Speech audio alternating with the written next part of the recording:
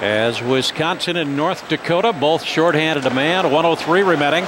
They lead it off the boards coming in. Here's Gregoire, shot and a goal by Gregoire on the break. Beats Goodmanson and North behind him.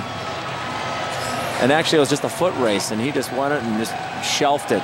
And that's a great goal. And that's hard for a lefty to come across and actually go upper blocker's side is really difficult to do. Usually he can go upper glover a lot easier, but that's one of the top-notch forwards for the Fighting Sioux, and it was just a matter of time.